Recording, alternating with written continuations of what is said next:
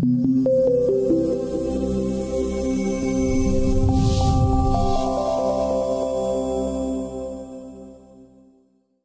this video we're going to look at StairDesigner's link parameters. These describe the way that the parts are assembled to each other, and specifically here we're going to look at the step to stringboard assembly. We've got the whole stair selected, so we can see over in the properties menu a links parameters section. Let's open that up and go to the step stringboard links. Because the whole stair is selected, we're modifying the links across the whole stair. If I select an individual step and go back to links, we can just see the links that apply just to this step.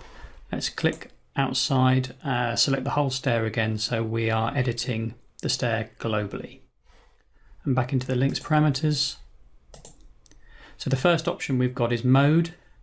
Normally you'd have penetration. This describes how deep the step is grooved, housed within the stringboard. It's set at 15mm at the moment. Let's change it to 30mm. And you can see that the step is now deeper within the stringboard.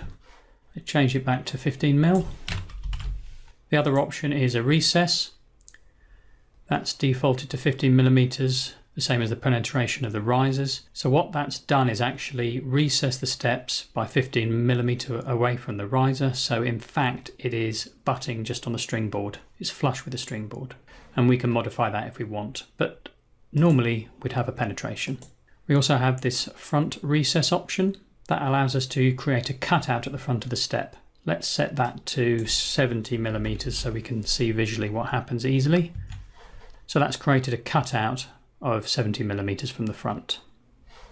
We can also create a rear recess. Let's put that at 70 as well. And an upper and lower recess. Let's put this one at 10mm. And we could do the same at the bottom to create a true tenon.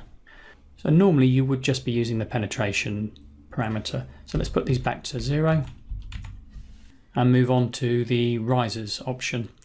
So again, normally you'd have the risers penetrating the same depth as the steps into the stringboard, but you can adjust this independently if you want to. Let's change that to 30. We can see that the risers are now extended into a deeper groove into the stringboard. Let's put that back to 15mm. A penetration of between 12 and 20mm is the variation you'd consider. Any deeper doesn't really have any major benefits, it just takes you longer to cut out all the wood.